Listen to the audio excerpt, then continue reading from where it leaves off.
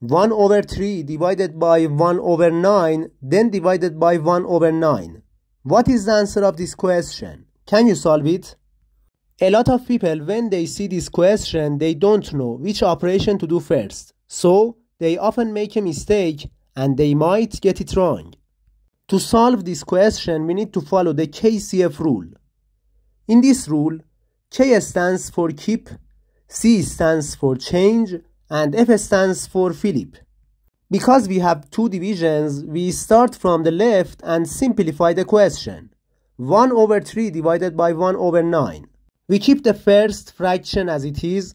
After that, we change the division sign to the multiplication sign, and after that, we flip the second fraction. Now we have 1 over 3 times 9 divided by 1 over 9. Because we have multiplication and division, we start from the left and simplify. 1 over 3 times 9 equals 9 over 3.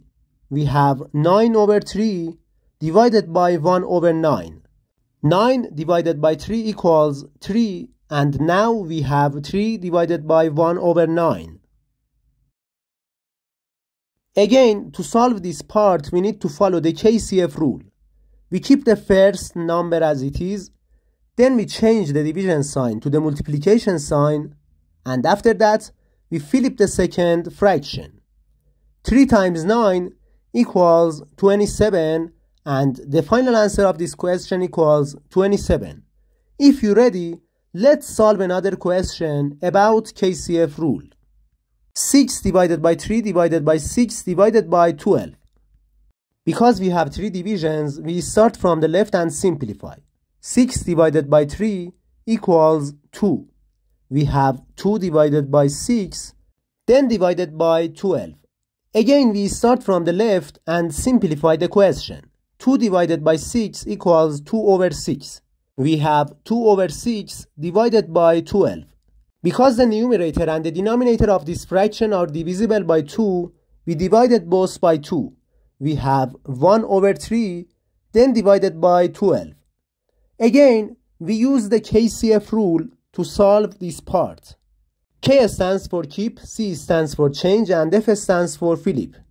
We keep the first fraction as it is. After that, we change the division sign to the multiplication sign, and after that, we flip the second number. Now we have 1 over 3 times 1 over 12. 1 times 1 equals 1, and 3 times 12 equals 36. The final answer of this question equals 1 over 36. To see more math videos, subscribe to the channel. Goodbye.